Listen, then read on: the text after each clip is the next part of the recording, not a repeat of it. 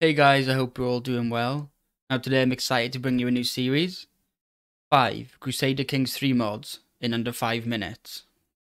If you're anything like me, you may have been disappointed that you couldn't have hipsters in Crusader Kings 3. Well, fear no more. The community flavor pack has you covered and I love this mod. Adds new clothes, cloaks, necklaces and everything in between right to your fingertips. You have options while setting the game rules to allow AI controlled rulers to make use of these new items, and it just adds that extra nice look at feature that sometimes can be missed with the base game clothing. Also, I know a lot of people love to roleplay as their character, and this mod makes it so much more immersive, definitely recommend. Number 2, more game rules. This mod brings so much more variety to the game if you're fed up of vanilla Crusader Kings 3. My favourite option is Shattered Realms. This allows you to have every realm start as independent counties, duchies, or even kingdoms. It's all up to you. This changes the game so much, can be so much more fun, as after you play Crusader Kings for a certain amount of time, you kind of know where all the kingdoms were going to be, like where all the counties are going to be from the get-go, and how the games usually go. This just completely changes that. It'd be random almost every time.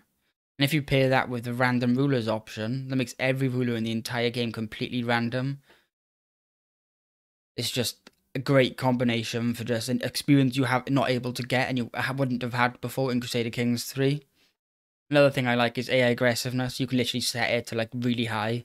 So if you're into the walls or you want to get better, it's a really good. Have you ever wondered what the portrait would be like if they wasn't all taken in a dark room with no candles? Well, now you don't have to anymore.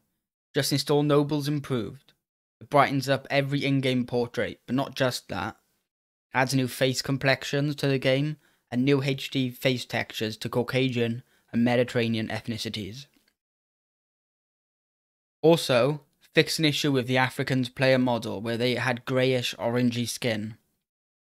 Sorry to pause the video, I just wanted to say a massive thank you for everyone who's supported me so far. I'm just starting out, so if you're enjoying this sort of content, please subscribe, like, super helps, but anyway, let's get back into the video. Number 4, nameplates. Now this mod I just can't believe it's not in the base game. It's a simple quality of life improvement, but it's still one of my favourite. It adds a person's name, title, and dynasty straight to the events pop-up. Just saves a bit of time working out who is who. You know, if you've got a war going on, then a pop-up comes up, and then you got to click on them and just try and find out who it is. You can just make quick decisions, knowing exactly who they are, where they're from, and what titles they hold. Like I said, I really think this should be in the base game. It doesn't change gameplay, but it's one of those features you wonder how Paradox missed, and I don't think I could play without it anymore. Last, but definitely not least, we have full screen BarberShop. Now going back to the hipster we made earlier, now you want to see him from all angles and make him do funny poses? This mod achieves just that. You're able to hide the UI to get clean looking screenshots. Also, you can pin any character in the entire game and bring them into the BarberShop with any other characters. This means you can get really cool looking screenshots. And on a side note, I'd like to mention, this mod comes with natural hair colours and idle any pose. That's what allows you to get all the poses while at the BarberShop. If you download this mod, be sure to download the first mod I mentioned today. The community flavor pack. They go hand in hand really well.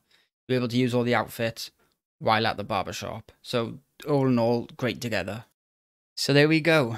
5 mods in under 5 minutes. If you like this sort of thing, give me a thumbs up so I know to make more of them. Anyway, thank you and hopefully see you in the next one.